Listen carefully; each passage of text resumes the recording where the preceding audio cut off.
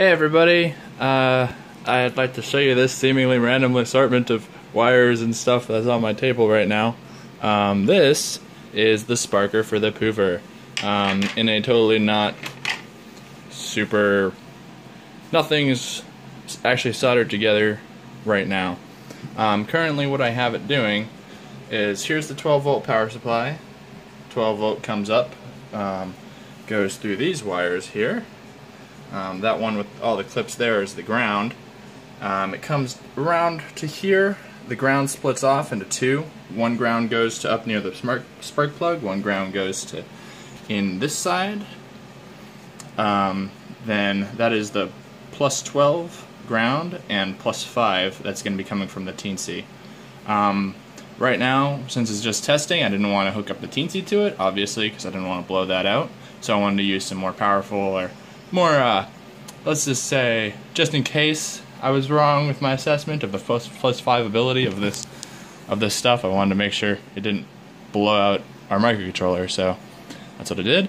And so we got those three coming into there, right, straight from the teensy, no conversion.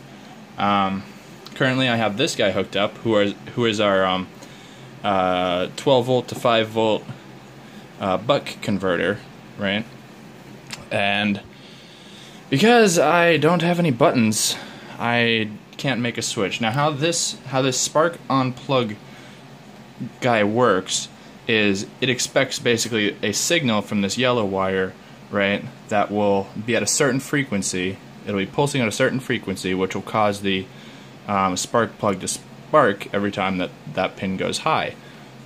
So what I'm going to do is I'm going to touch this exposed wire to that exposed wire to make a pulse on that pin. Like, you can't just connect them because it won't turn it on. It needs a pulse. So if I focus over here and I touch this, you should see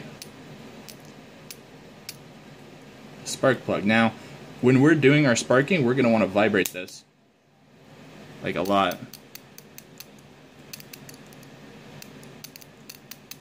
It's hard to do, but you can kind of see what I'm getting at. So this is nice because it avoids the whole problem of a FET or a or any sort of extra stuff here. And this iridium spark